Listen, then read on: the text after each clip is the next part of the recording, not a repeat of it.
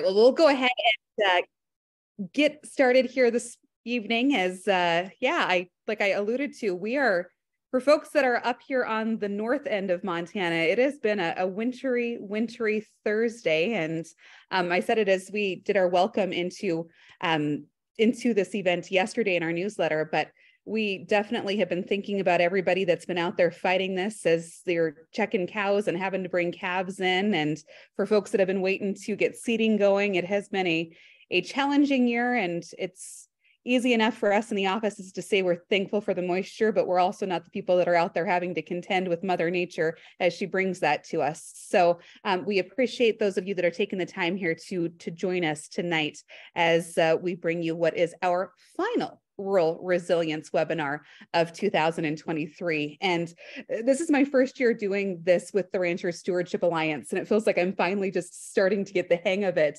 And then this is, of course, the last one for the year. So I'll have 8 months to forget about it before we bring this back to you again in 2024. And it is we have been doing this for a couple of years now, and it seems to really be working to have this format to do it here during the winter months. And so we fully intend to do it again in 2024.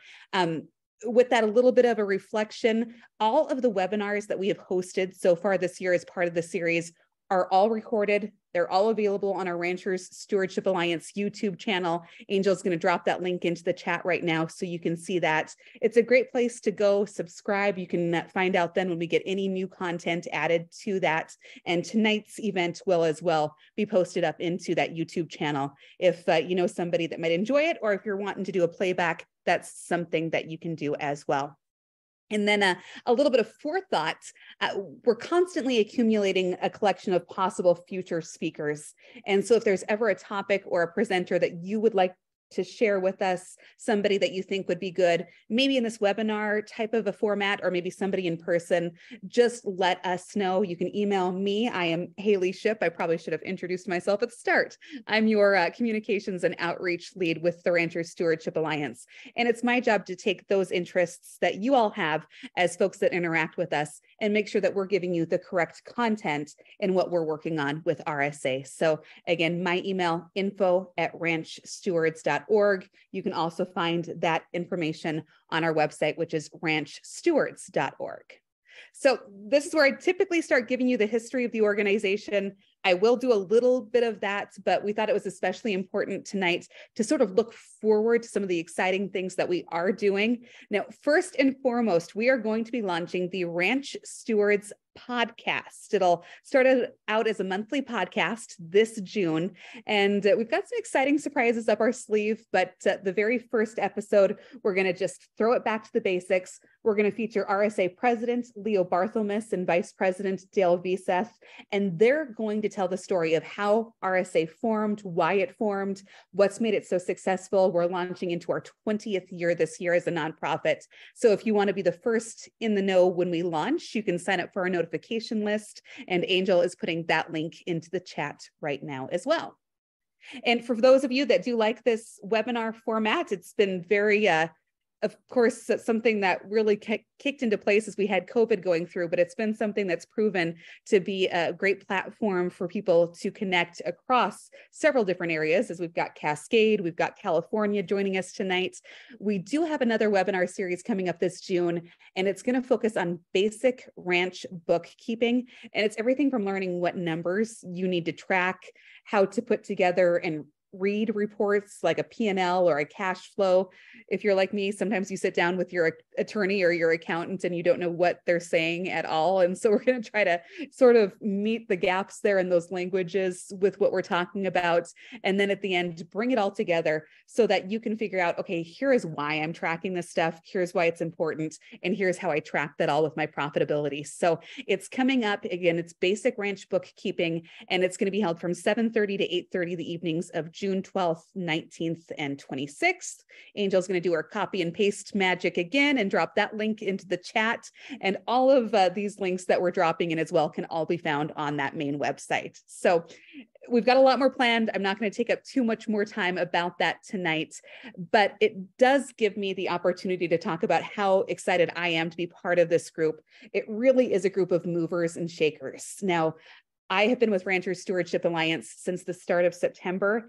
And I'm sure a lot of you that are joining this webinar, once you get to be that person that's part of things in a volunteer capacity, which we often are in our smaller communities, you realize that there's a lot of groups that just meet to meet, and they kind of just exist because they've always existed. And that is not what it's like with RSA. So I just think that it's something that's so important to say, because this group is not that group that's sitting idle. So as we look at why RSA was founded, with pressures from outside interests causing some unrest, along with consistent challenges of ranching in an arid, isolated region, RSA was dreamed into existence by a group of 30 plus ranching families in 2003. As previously mentioned, and if you're any good at math, that means we are celebrating our 20th year this year, and recognizing that a legacy of wise stewardship, be it in transitioning ranches, creating relationships, or ding, ding, ding, the topic of tonight's webinar, caring for the land, it's kept this region of grasslands intact and these ranches in the ranching business.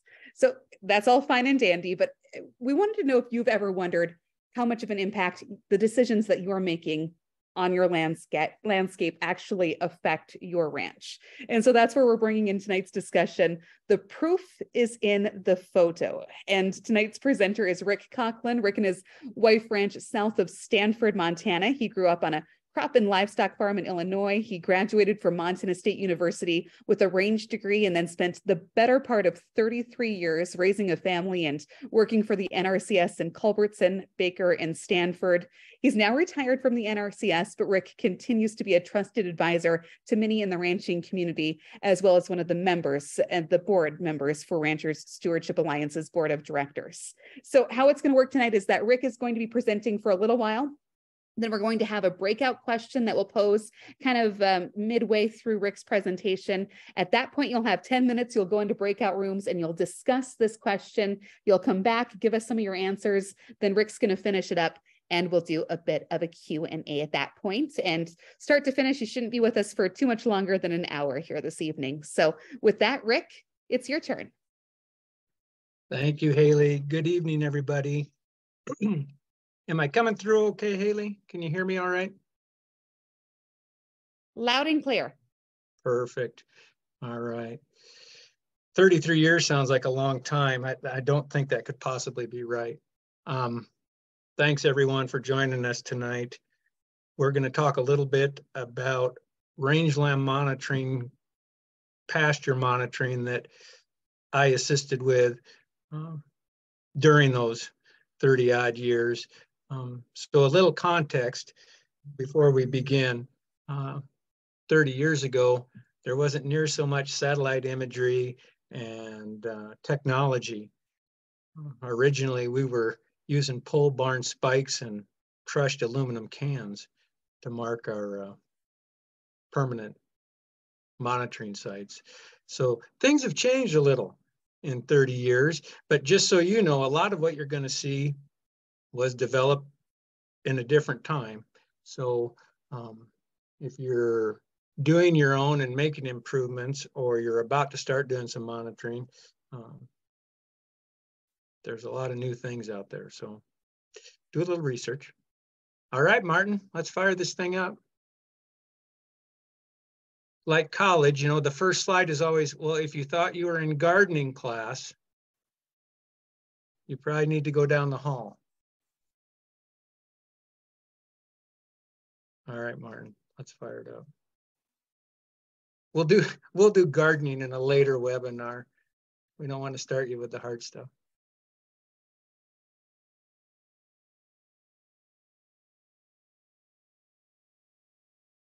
Flip that slide. There we go. So monitoring, there's really two main reasons you might do it. One is to protect yourself. Say you're on a lease land of some kind. And the other one is to actually improve what you're trying to do on the ground. Hopefully, I can convince you that it's always worth trying to improve what you're doing on the ground. Protection takes care of itself if you're doing monitoring. And so for monitoring really to matter, you have to be willing to change. That's the bottom line. Go ahead, Martin. So in Alice in Wonderland, Alice wasn't sure which way she should go.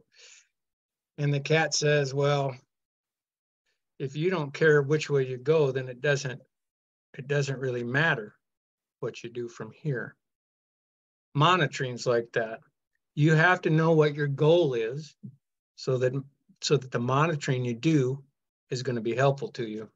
Go ahead, Martin. And picking that goal helps change your perspective in how you see your ground and what you're going to manage for. Are you managing to keep out weeds? Or are you managing to improve the vigor and diversity of your grassland?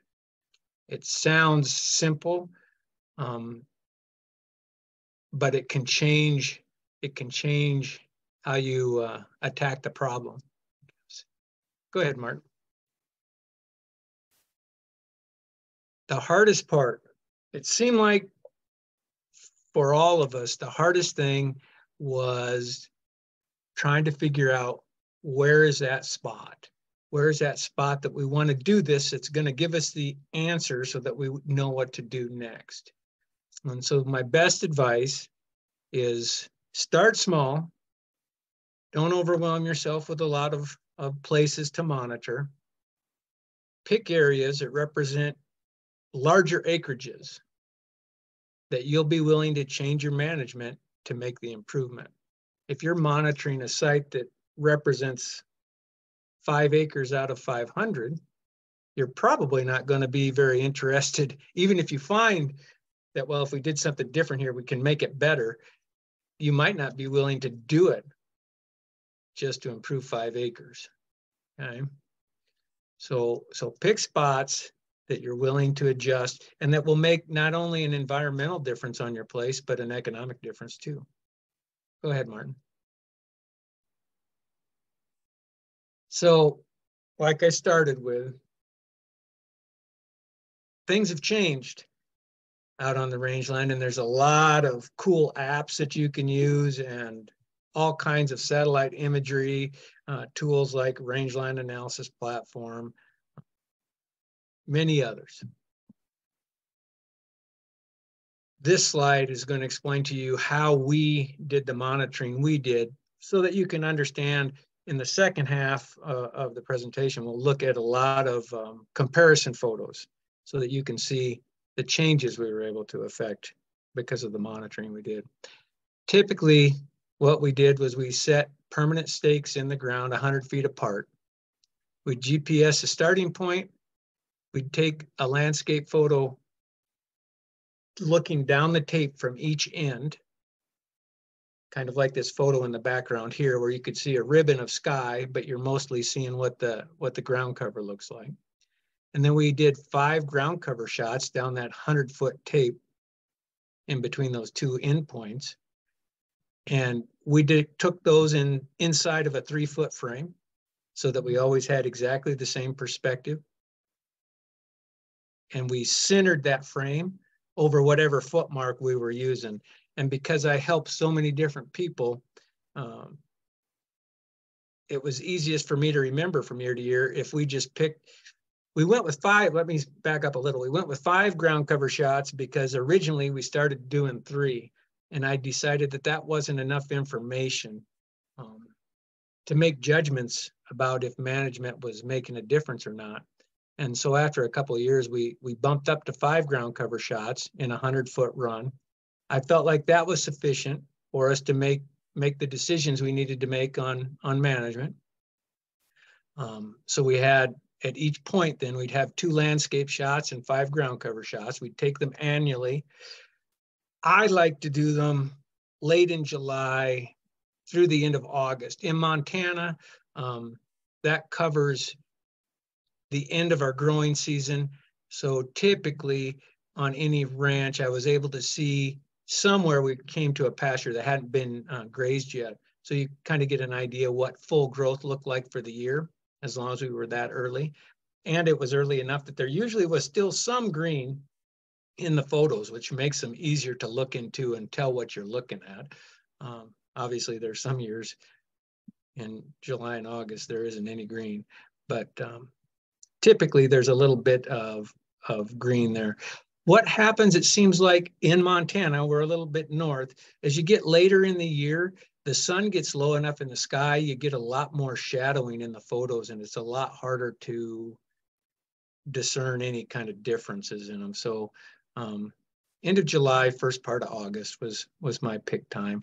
For the riparian areas, a lot of times we would just get on a high bank. It might be that second terrace above the stream, say, and we'd shoot a photo up and down and directly across. If we could see a long distance and wanted to do have a little more photo coverage, then we might shoot 2 up and 2 down and 1 across.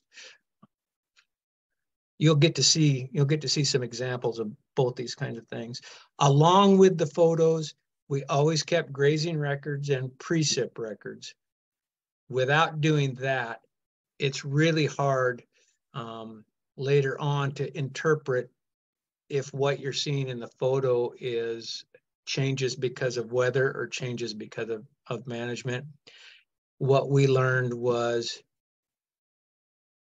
far easier to see changes in weather.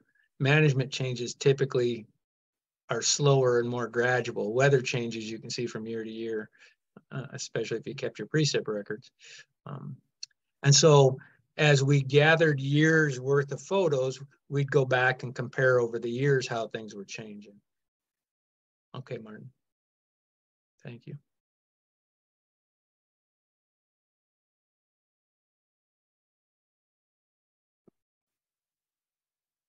Which leads me to this is the most important part. If you're going to do photos, if you're going to do line transect and drop pins and write down plants and that kind of thing, none of that will do you any good if you stick it in a book. You're going to have a scrapbook. You have to take the time to compare your data over the years against your goals, and then determine what kind of management adjustments you might need to make. When you've done all of those steps, that's when you're actually monitoring. Go ahead, Martin. All right, we have made it to Martin's breakout question. Martin, go ahead, I'll let you. Yeah, so we wanted to stop here before we go into examples, and just to make sure everybody's in a monitoring frame of mind. Like a lot of times we work on projects or we make a ranch change and we don't have any data from before. So is there an old picture that you guys have from your ranch, or just some interest in knowing what something looked like before changes happen? And in groups, let's talk about what that action or what that landscape or what that spot would be. So Angel's going to work on separating us into a couple breakout rooms, and we'll go in there for a few minutes, then come back and join Rick's presentation.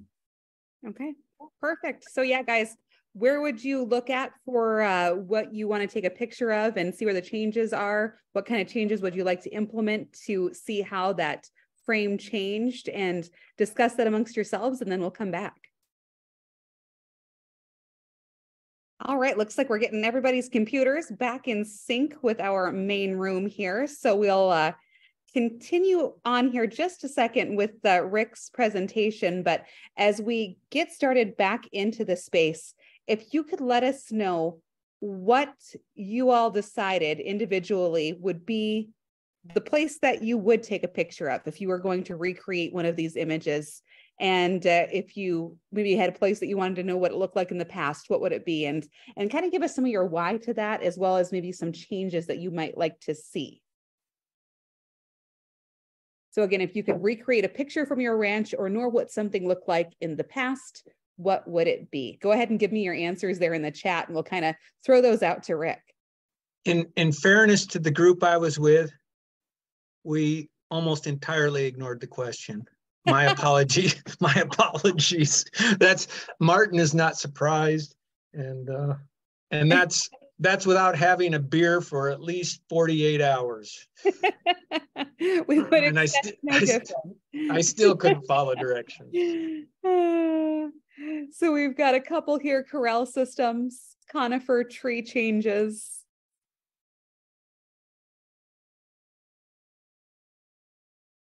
I love, Rick, that you said, you know, obviously monitoring the weather along with it, because that's the big asterisk to any of these things. How do you know when one year has 7 inches of precip and the next year might have 12? But you know, and when that's most valuable, Haley, is when you're working with people who are they don't spend a lot of time in the ag world, and or they don't, like I came from the Midwest.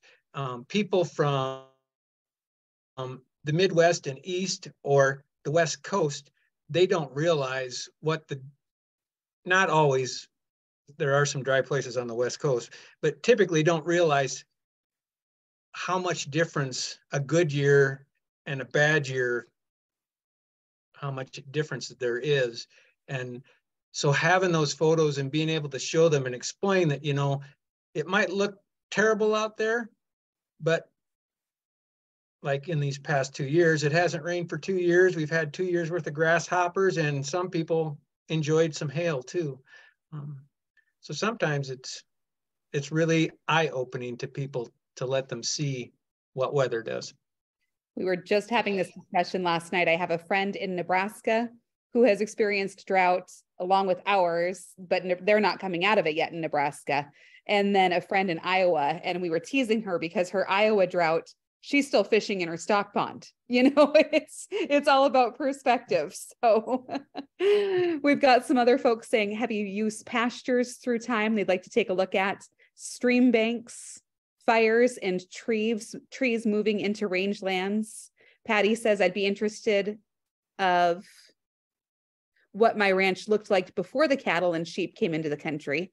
Sue says invasive weeds. Paul says, I would like to see what the ranch looked like before all the changes and then time lapse from beginning to present. And another one, I'd be interested in what other grasses or forbs would have been growing where the crested wheatgrass and smooth brome are now growing. So yeah, those are all great points. The tree response. Martin, do you guys in the office there was a ARS release of, it was exactly what you're asking for. It was old photos, and then somebody went out, found those locations and reshot them.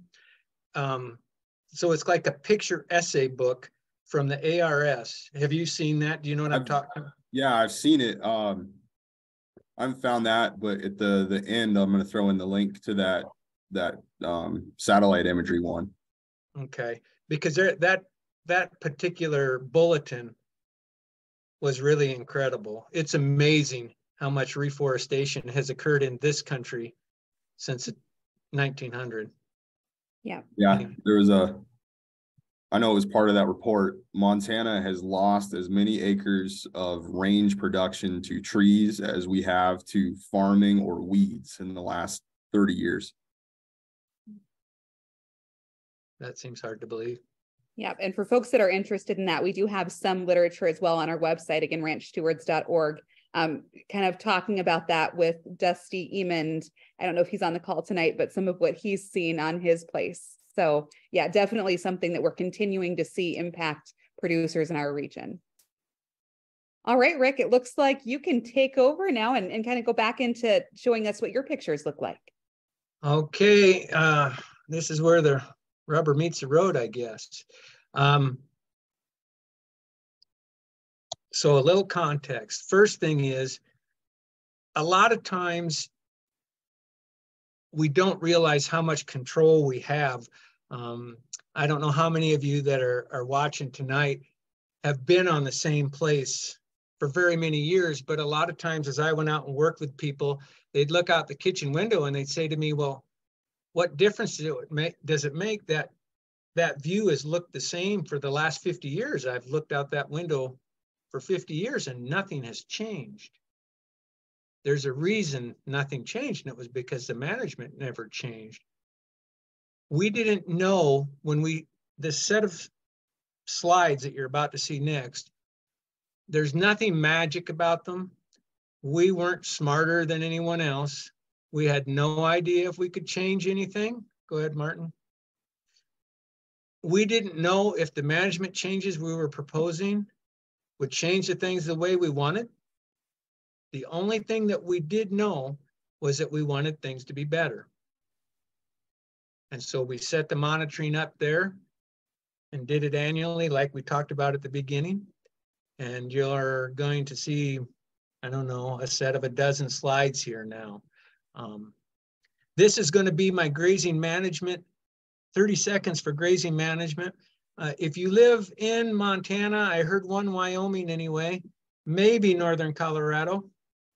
Right now is in my opinion, the most critical time on your grazing land that you have all year, as far as having an impact and being able to allow recovery.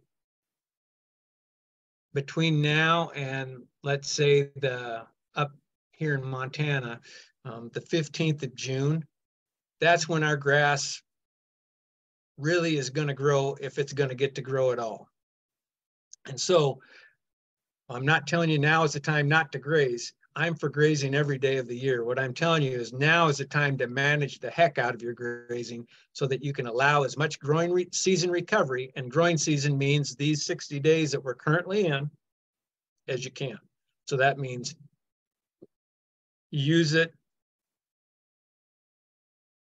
I'm trying to find the right word. Use it fully, allow it, get off of it quick and allow it to recover, and don't go back to it until it has. So this is the same fence line. There's a creek down in the bottom. The cows don't like to walk up and down that steep hill, so they made a path along the fence. That was on Memorial Day weekend or whatever, that particular year. And on July 4th, 6 weeks later, that pasture had received approximately an AUM of use an acre. That's a pretty good riparian pasture. By May 25th, this is central Montana, 4,600 feet elevation. It had left, we'd left the grass from the year before on it. And so that was basically what they were grazing, was old grass from the year before and whatever green was underneath of it, because at that elevation, we don't have a lot of growth by the 25th of May, probably 4 or 5 inches. And you can see the recovery. The purple stuff in the right-hand side is alfalfa. That was left standing, that pasture, then until the following spring. You're going to see this pasture again. It was receiving a certain kind of treatment for the riparian area. Go ahead, Martin. Okay, so this set of photos, this is, you're looking down into the 3-foot frame. We have a board up on the backside that gives us the name of the producer, the pasture, the foot mark that we're on, so that we could tell when we looked at the photos what photo we were actually looking at. So this is native rangeland, central Montana. They've been using it every year in May and June, largely for the 60 important days that we were just talking about, because of a water situation. And there was a intermittent stream that ran in that pasture in May and early June. And so that's when they used it. And they used it like that year after year. The producer developed some water and a little bit of fencing. Go ahead, Martin. And in give or take 10 years, without really changing the amount of use it received, just when it received it, we took a fringe sagewort club moss dominated community and made it at least look like shortgrass prairie again. Probably the difference in those two photos of, I don't know, 500 or 600 pounds per acre production. Go ahead, Martin. Crested wheatgrass. I've got to get my glasses on so I can see that photo better. Okay, so up in the upper left, you can see a prickly pear cactus. You can see a lot of bare ground and a big rock. I almost got my shadow out of the picture. So this is back in the old days. We're using carpenter squares for the frame and paper for the photo marker. Go ahead, Martin. This thing was getting used hard again for most of the 60 days. And I said, even crested wheat can't take that, you guys. And 10 years later, given that pasture a little bit of rest, use it 30 days instead of 60. You can't even see hardly. The rock is, we're not quite perfectly squared over it. The rock is still down in the bottom right hand there in the, there's some silver leaf scurf pea there kind of covering it. And the cactus is basically gone.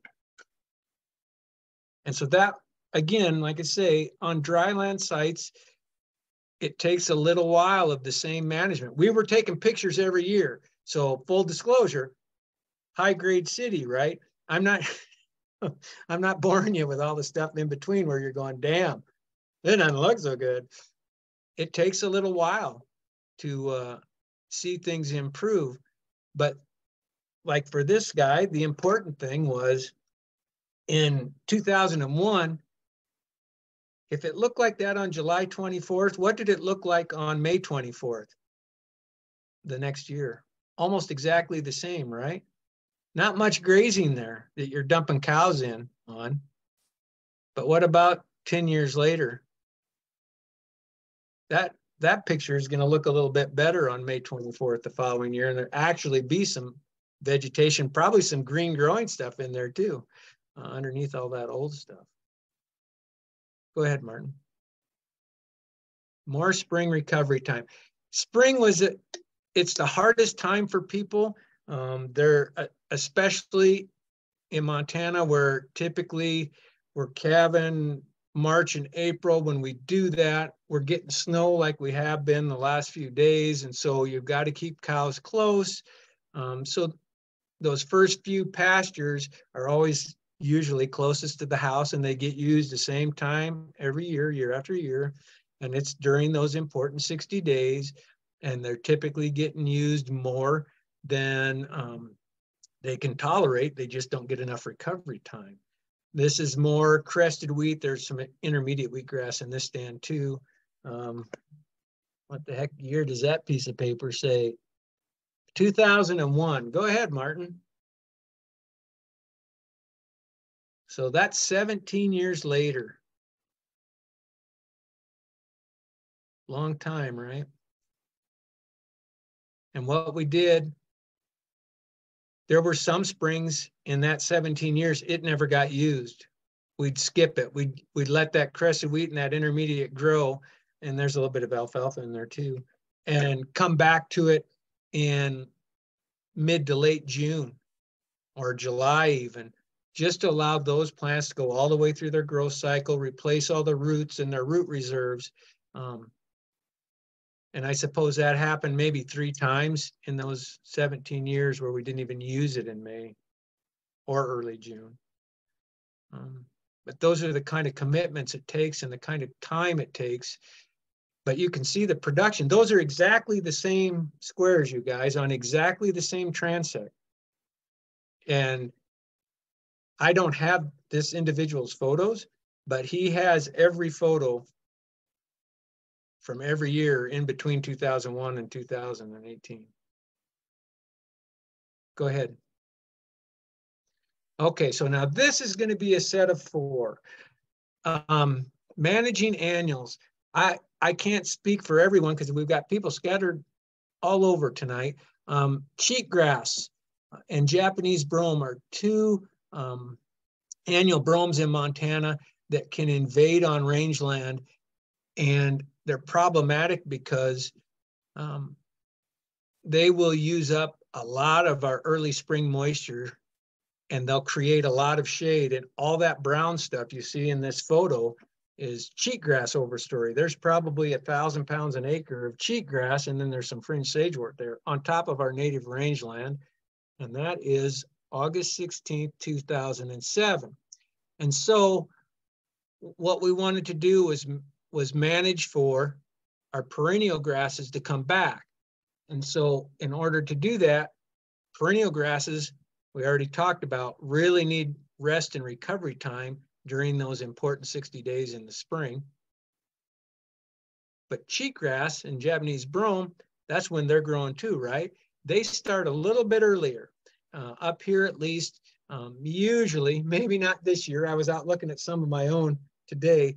It's down there. It's looking a little purple yet because it's getting 20 degrees every night. But in the next 10 days, it will be 2 or 3 inches tall.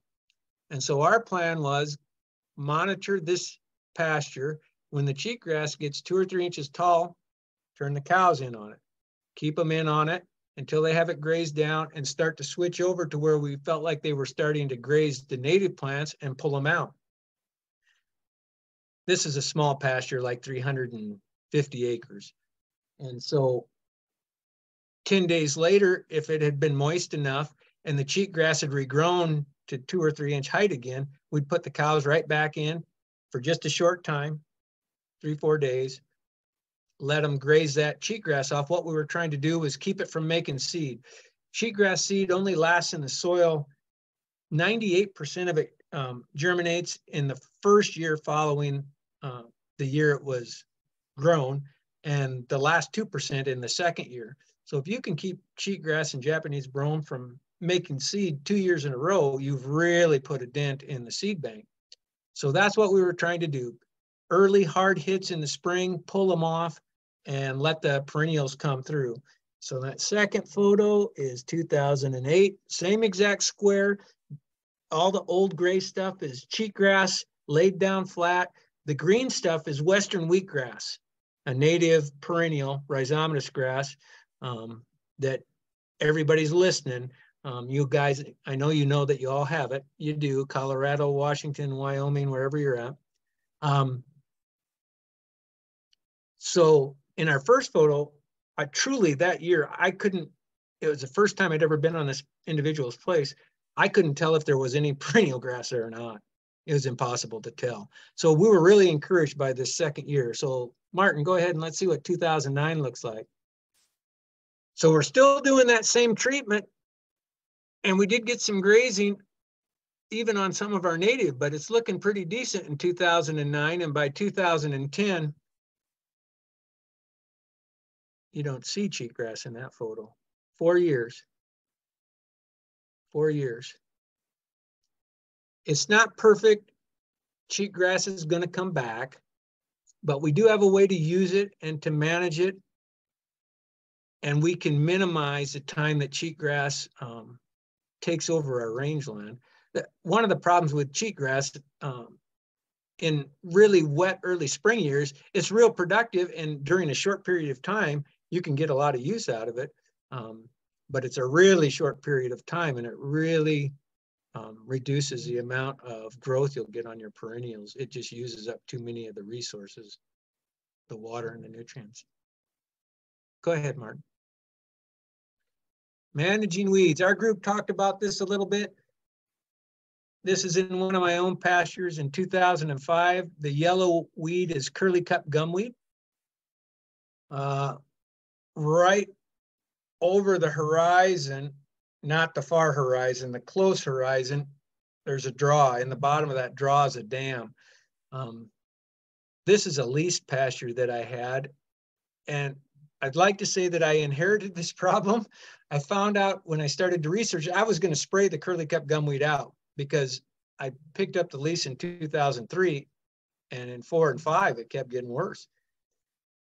And it was making me sick. And I'm not a spray stuff out kind of guy, but I didn't know what else to do. And when I did research on curly cup gumweed, I found out it was a 5 or 6 year lived perennial. It wasn't a long-lived perennial at all. So I did a little math in my head, and I thought, well, this stuff shouldn't last too long. Maybe if I just take care of my grass, it'll fill in the bare spaces, and the curly cup gumweed seed won't have a place to germinate, and I'll be able to reduce my problem without using any chemical, without spending any money. 10 years later, same exact spot, same transect. So this, when I talked at the beginning about the landscape views, one from each end of the tape, that's what you're seeing here. We're looking east down the tape here.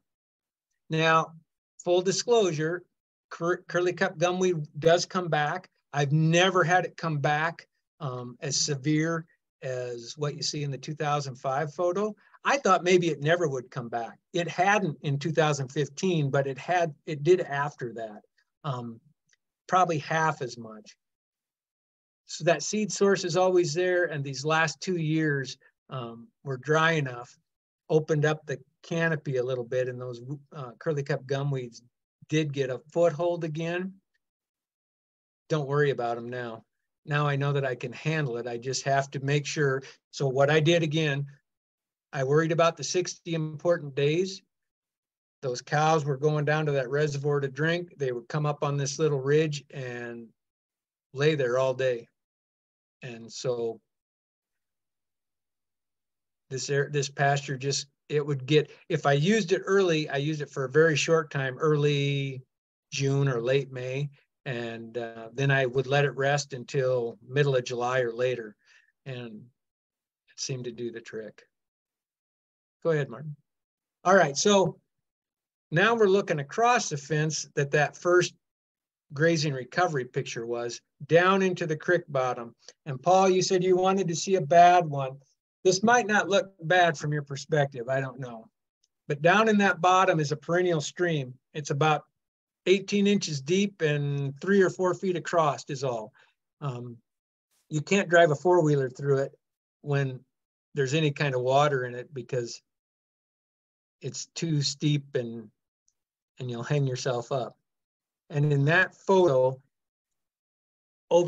just to the right of the left-hand fence post, you can see 3 bushes. Those are 3 hawthorns. Hawthorn's a native bush here in central Montana.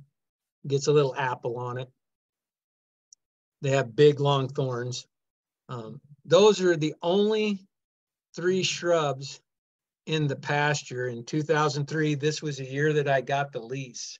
That pasture had been used year after year after year during calving season up till like the 1st of June. So that meant end of March, April, May. So it was probably getting 75 days of use every year. Right through the heart of the best growing season. Go ahead, Martin, click that. So 10 years later, all that green stuff down there isn't leafy spurge. Those are sandbar willows. There wasn't a willow to be found for 3 years. And I was trying to chase a pair out one day and something hit the handlebars of the four-wheeler. I went back and looked and it was the very first willow and it was 2005. In 2014, beavers moved in. It's an incredible beaver wetland complex down there now. The nice thing about riparian areas is they change quickly enough that you can really show differences in a hurry, and it encourages you to keep trying. And what we did here was we'd come in early, 5th of May, 10th of May. It felt like we were doing the opposite of what I was told to do when I was in college about how to take care of a riparian area. We came in early and fast. We took our AUM and acre off. We wouldn't come back. And at that elevation, most of the growing season was still to be had after Memorial Day. We were probably only into the growing season about 10 days on the 25th of May. So we just let it stand and we'd come in the next spring. Okay, I think this is our big finish. Like we talked about looking out that kitchen window and it looked the same year after year after year. This fella, who is a friend of mine now, the first year, he started monitoring because of a conservation security program contract he had with the NRCS. He sent his wife out with me to do the monitoring the first year. This is year 2, and those are his shoes. You'll see him again. And the second year, she made him come out with me. He didn't think it was going to be worth his time, but we set this transect up here because he knew this was a terrible pasture. And he said, it should be better than this. And he's right, it should have been. It's on a nice big flat bench near Moccasin, Montana, one of the more productive farmland areas in Montana. And it's curly cup gumweed and fringe sagewort and a little bit of blue grama and some prairie June grass and a lot of bare ground, right? And so he wasn't very happy, and he spent the time with me. And what I learned with photos is that it takes about 3 years before you can see enough change that you really start to get people's attention and they realize doing something different might actually be working. And I said to him, I said, on this August 16th, I said, so how do you usually graze this? And he says, well, we go on usually around the 10th of May. And if we were all together in a room, I'd ask you to answer this next question. I'm not going to have you do that now. I would ask, so then the next question was, well, when do you come off of this pasture? And you know what his answer was? His answer was, well, when the grass is gone. And I said, yeah. I didn't laugh. I didn't say anything rude. But I did think to myself, because by now it's 2010. So as you could tell from those other photos, I've been doing this for a while now. And I thought, man, I have this guy right where I want him. I know we can make this better, right? And so I said, well, let's try some things. I think we're going to have to give it a little. I said, we can use it a little in the spring. We just can't keep doing this, or it's not ever going to get better. It's going to get worse, and worse than this is pretty bad. Go ahead, Martin.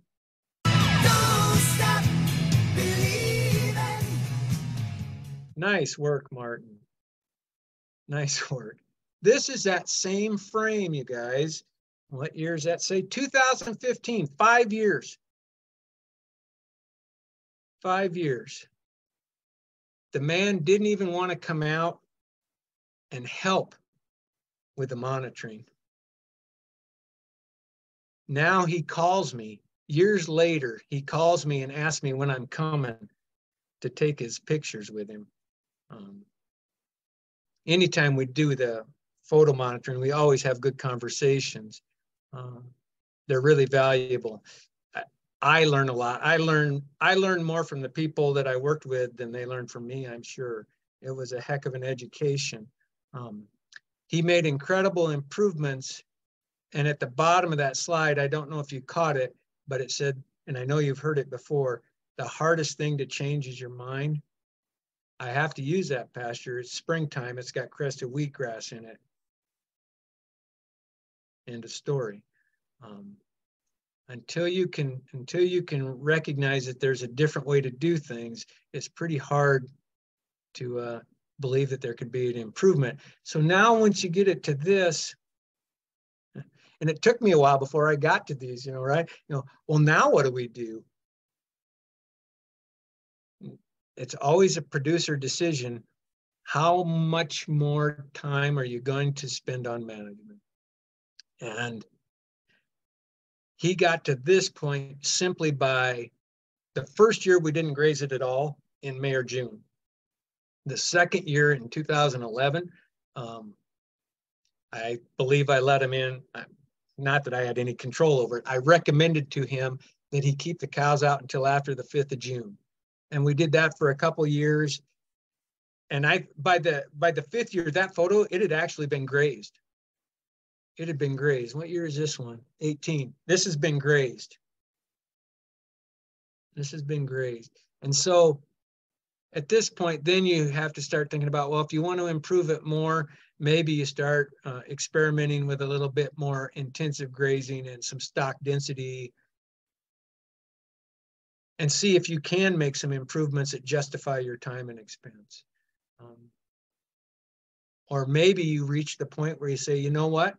I'm going to go into maintenance mode on this one, and maybe you have a different spot that you want to work hard on. But anyway, I think that's what we have for for my kind of photos. Martin, go ahead. Yeah, so I wanted to share one just as an example of recreating a historic photo. On the right is a picture of Beaver Creek on what's now my Uncle Dusty's ranch from about 1977. And on the left is that picture recreated in 2022.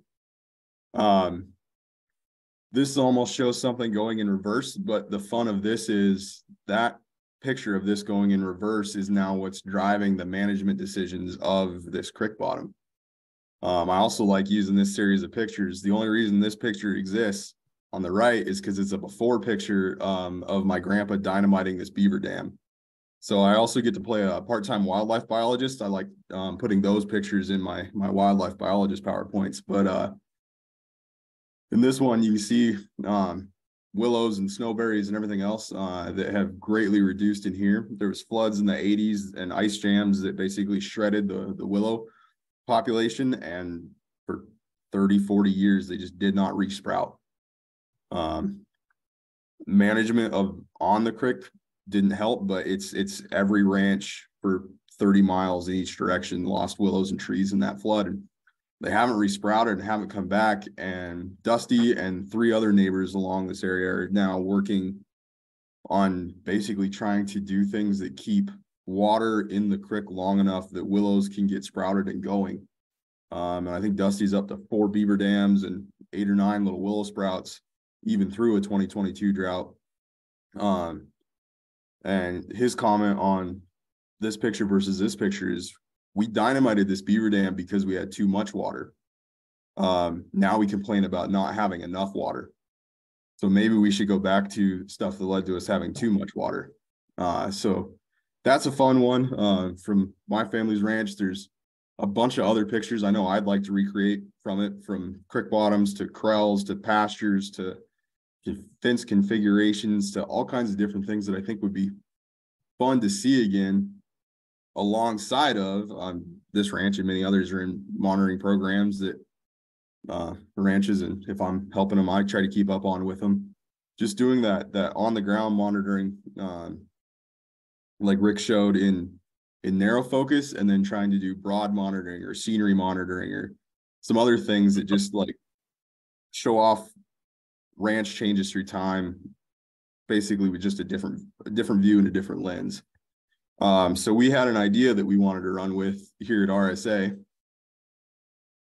of, if there's pictures from your ranch like that and you'd be willing, if you can recreate those pictures and find a way to either send them to us, or if you're a social media person and you post them, if you can use this hashtag RSA picture this,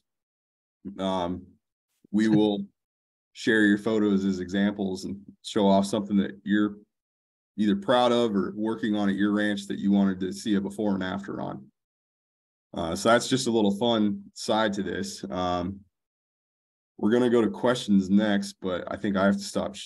Angel, can you throw that link in the chat that I sent you earlier? I wanted to make you guys aware of one tool on this historic imagery thing that Angel's going to throw in the chat to everyone. Some of our RSA stuff and some videos have talked about the rangeland analysis platform, and I'm not going to go into that. It's a whole different kind of monitoring than this. This is fine scale, and rangeland analysis platform is broad scale at best. But they made a tool within it, and if this link works for you guys, or if it doesn't, if you can go to the rangeland analysis platform and then to partner tools and then historic imagery.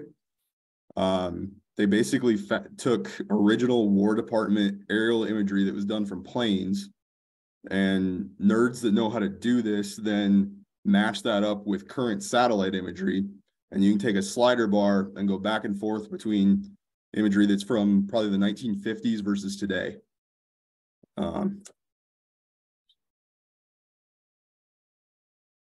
My screen switched to this. So, I'll play with this for just a second to show you one that just blows me away. And I know Bud's on here, so this will be a fun one for Bud Walsh to see. We go to Zortman in South Phillips County, and we look at trees. Today, it's pretty well treed in. It didn't used to be.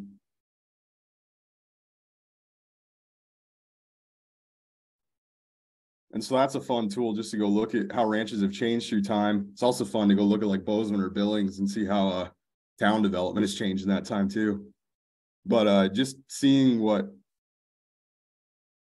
different things have looked like through time, trees versus stream banks versus really anything that might have changed. I mean, you can see right here, this was a straight line that was used to fill that reservoir, and it's kind of channeled out in that time. So it's just fun to go slide back and forth and see just the changes you wouldn't necessarily see on the ground, but related and kind of large scale that you can see kind of ranch wide. So that was the last thing I wanted to share. So I believe we are to the question and answer portion of today.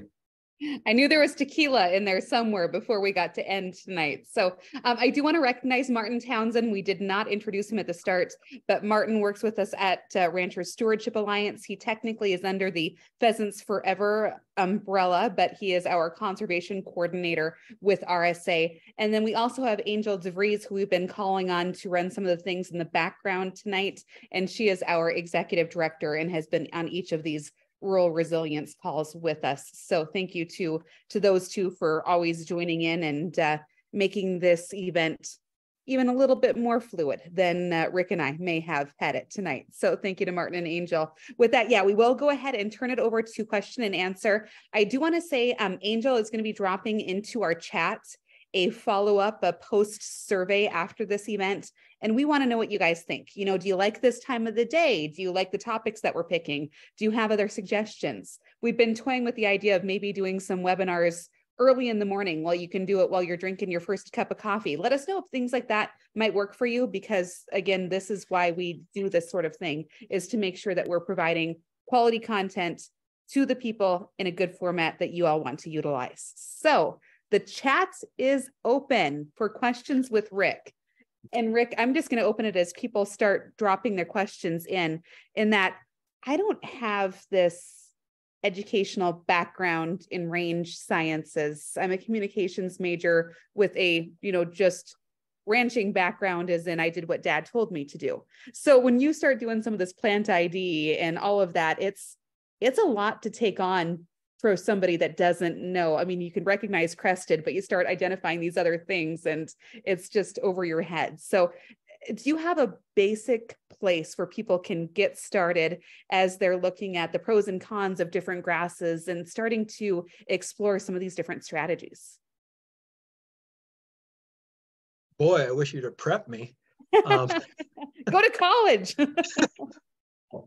Actually, you guys, I think, depending where you live, you have some pretty excellent two-legged resources around you. In the Malta area, Martin is one of them. Kelsey Malloy is an excellent plant person. Find yourself someone that knows some and take them for a walk with you on your place. That is the best way to start. There are apps out there for grasses, shrubs, forbs by state that you can take your camera and go click and take a picture. Google Lens, free. You can take a picture with Google Lens and it may not exactly tell you what plant you're looking at, but it's going to get you close most of the time. So I've got a question here, Rick, and it's a question from Vicky, and it's, you mentioned club moss and bare grounds. What is the best way to fix it?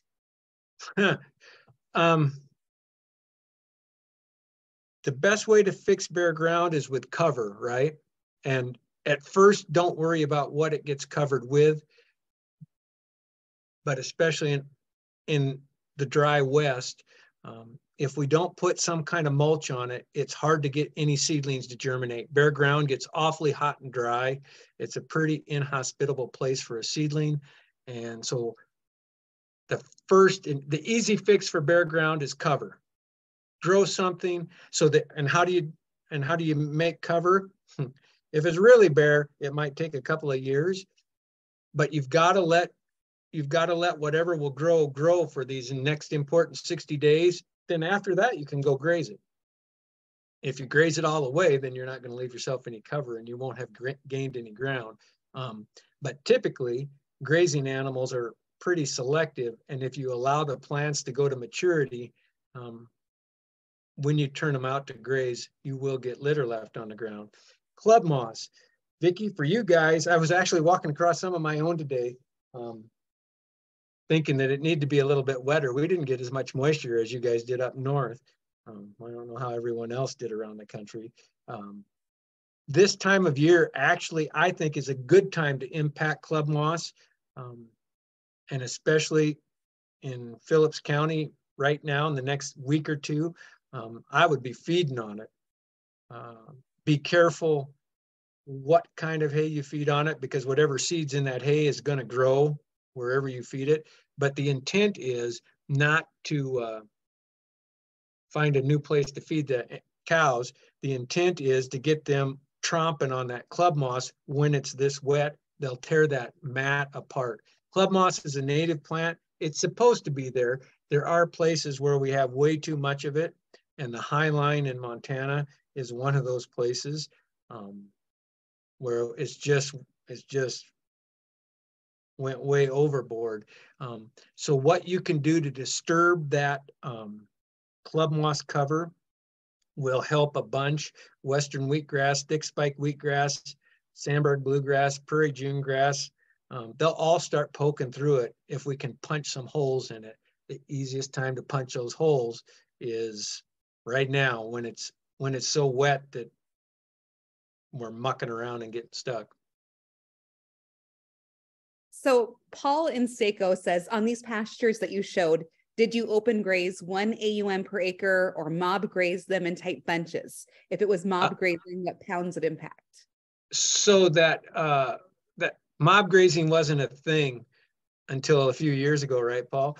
It wasn't a term anybody ever used or a technique that anyone ever tried. So it wasn't mob grazed, but typically we ran about 2 pair per acre on it.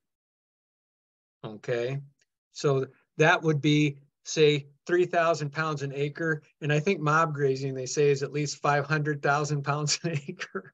So long ways from mob grazing. And we'd leave them on there for a week to 10 days, maybe 12 days, depending on the year and how much vegetation was there. You never take it down slick, but typically in that situation, they won't. That's pretty good growthy riparian habitat. So there was probably 2,000 pounds an acre of material there when we turned them on in May, and most of it was old material. And so when we would pull them off, there was probably 800 pounds an acre still of material there on the ground. I mean, you really, when you start to let plants grow and become more mature before you turn in, grazing animals, typically, you really have to work them to get them to graze it back down to bare ground. I mean, they're going to look like Earl's cows from the Earl cartoons. Yeah, so that's kind of how we did that. We've got Rose over in Cascade, and she wants to know, how are drones playing a role in range monitoring? Hi, Rose. I'm glad you're on. I haven't seen you for a while. So if those of you who know of Greg Simons, and I don't remember the name of Greg's business, Open Range Consulting. Greg has used a little bit of drone. As a matter of fact, his is the drone stuff that I've seen.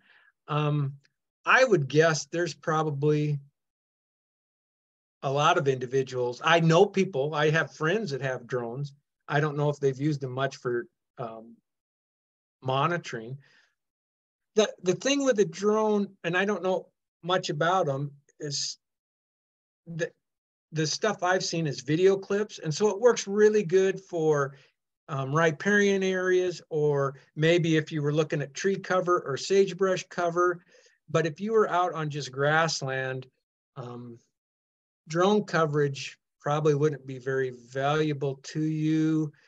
I guess maybe there's really good drones that they can stop and take still photos, and you can get pretty nice shots into grassland. I mean, for the shot to be good enough on just grassland, I feel like you have to be able to start to identify club moss and bare ground and maybe some of the species in the picture. So it has to be a pretty good picture. It has to be pictures like we were taking into a 3-foot frame, only you're doing it with a drone. And as that, I don't know if people are doing that right now or not. Patty No. and Hinsdale. Oh, so go ahead, Martin. The sensing at best is to herbaceous versus perennial versus annual. As far as like color readout and using different like sensors to gauge what a plant might be. So that would put crested wheatgrass and western wheatgrass in the same category. So, and then the smaller the scale and the more precise of monitoring, the higher the cost. So that's kind of what has made drone monitoring prohibitive. It's not super precise, but it is super expensive. And then we've got Patty Hinsdale, and she's asking, Rick, how do you stop buckbrush from taking over? So I'm going to guess now that buckbrush is snowberry, probably. Gets the little white berries on it in August. And usually where we see that become, so buckbrush or snowberry is rhizomatous. It spreads from roots underground. It's not spreading from seed. It is a shrub. It is a perennial shrub. It is native. So it's not one that I would ever recommend that you spray. Typically, it grows in swales that maybe are the last places that the snow comes out of in the spring, or down along your riparian areas, right?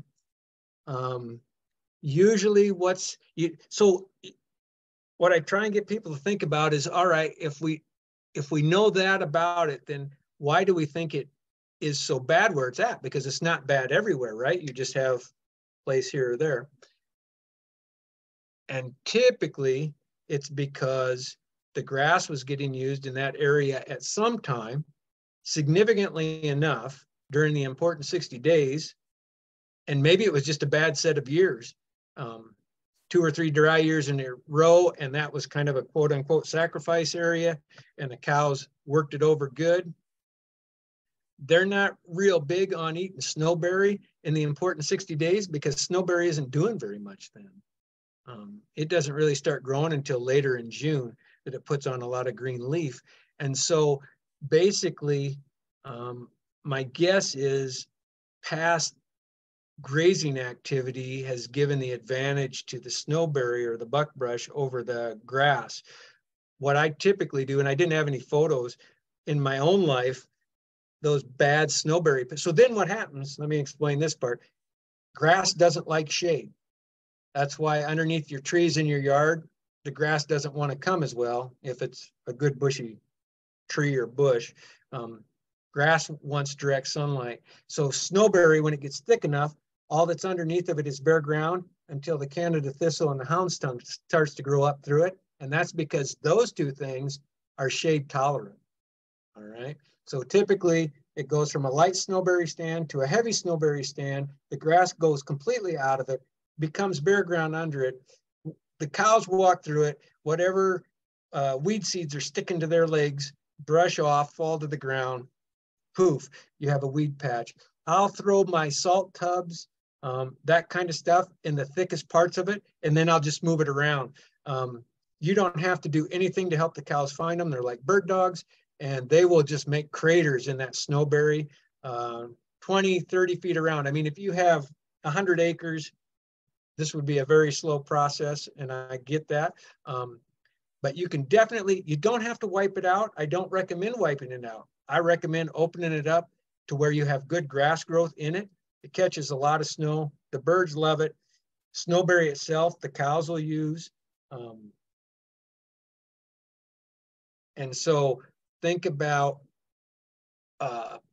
protecting the grass during those important 60 days, grazing after. But when you graze that snowberry now that it's that dense, and I have had to do this, myself, do something so that the livestock will go in there and just wreak havoc on those snowberry stands. and they'll open up immediately. It's amazing. The next year you'll have grass coming up in it. Yeah, and that's what she added. She said she's thinking of spreading out and removing the grassland. So that's, yeah, perfectly covered there. Any more questions for Rick before we call it a night this evening?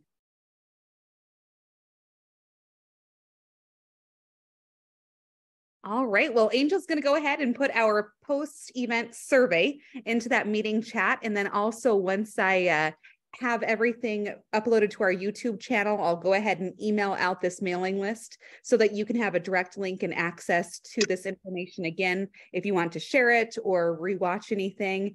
And Rick's contact information, if you've got any questions for him, can be found on our website, ranchstewards.org, as can Martin's, if you've got any questions that you want to direct to him. And I know that both of those gentlemen would be happy to follow up with you on those. So with that, Rick, thank you for joining us tonight. And Thanks this for having me. Final rural resilience webinar for this year. We'll have that banking workshop coming up, bookkeeping workshop coming up in June, and you can find all those details on our website as well. And we'd love to hear your ideas for next year. So thanks everyone for joining us tonight.